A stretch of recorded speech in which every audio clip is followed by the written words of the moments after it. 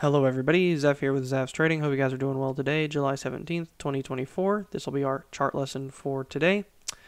Overall, broke yesterday's previous low, looking for a 21 EMA touch on the daily chart. The sell-off was inevitable, especially with how bullish it was. Maybe we'll see buyers here for the next coming days, but I feel like it might just be kind of a cool-off period of maybe some trading ranges. Overall, very hard price action for today. It's hard to read it. But yeah, most of the selling in the pre-market session, as we can see here, and we'll just jump into the trades.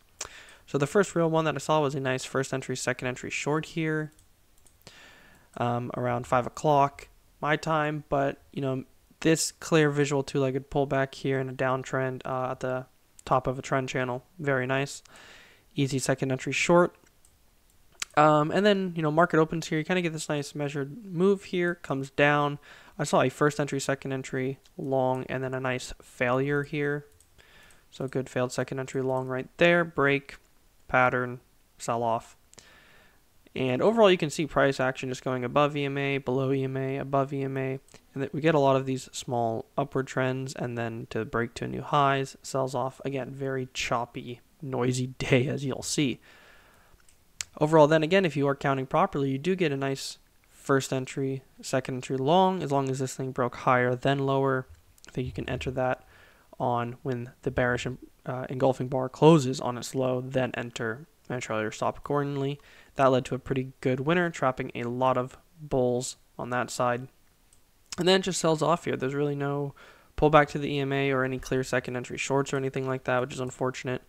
But, we bottom out here and move up to a new upward bullish trend channel, break, get our new high, and again, kind of just the same thing. It just kind of drifts slowly down, making lower lows, lower highs, and I just really don't see anything in this picture here for a while until this trade right here, which I saw a first entry, second entry short, or just a really nice ABC pattern pretty much here for a correction at the top of this trend channel.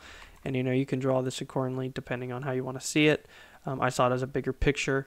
Again, price action just above, below the EMA, so you're not really looking at the EMA here anymore, and you're just looking for corrections in the direction of the downward trend, which you get. So a nice second entry short there.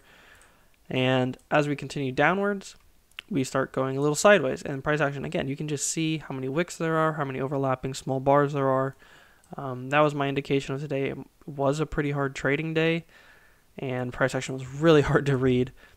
Then you do get this really nice first entry, second entry long here in this trading range, failed breakout, and basically just support. So you're just trading based on basically looking for price to go back to the top of the range, which it does. Then you get this kind of little fake first entry, second entry short failure, goes higher, rejected again. Just trapping traders there, sells off, bounces again, back and forth, back and forth, back and forth. Then I see this nice first entry, pulls back, all one move up, second entry, long, it fails, lower high to confirm that at least we're still probably going to continue to go down. And that's how I saw it. And then we find support here basically, again, at the bottom here, kind of sells off, get this double bottom, moves higher, break, new high again. Just small little corrections here. Overall, this is just a bigger trading range. You can draw your trading range something probably like this as well, which might be a little more accurate, I think. Few ways to draw it.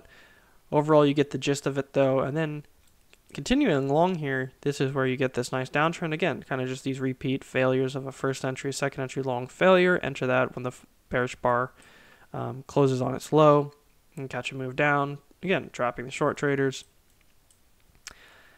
And then once we get our move down here, we do get a break and again, slowly drift downwards. As we can see, just a gradual sell-off. Basically the same thing here as this whole move down, just on a smaller little time frame.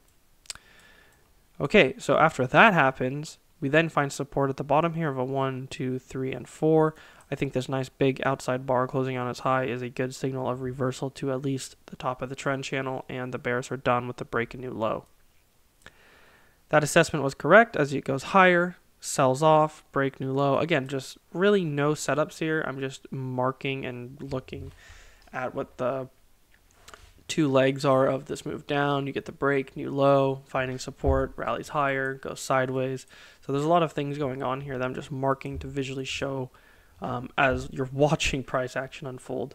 But it respected this broader downward khaki channel for pretty much all of today. And then we just get this break and price moves higher. And then I just, no second entry long, no higher low, nothing like that. Just really no trades. So unfortunately, you don't get anything, but you see price action going above and holding above 20 EMA, and then all of a sudden just drops off and fails. And again, first entry, second entry long, it fails. Just trapping the traders, trading range behavior. I did see this second entry short. I just thought it was not a good signal bar. I saw this break and I was looking for the new low. I tried to get in with a limit order and it just sold off. So unfortunately, I thought this was, a pretty decent trade. It's just not the best signal bar. But context-wise, that second entry short was quite nice. Then I saw this move up. You kind of get this measured move. I saw this unfold here. I realized the time was running out as market was going to close soon. And I figured they were going to sell this off. And I was correct, but I saw this leg down. I saw the break.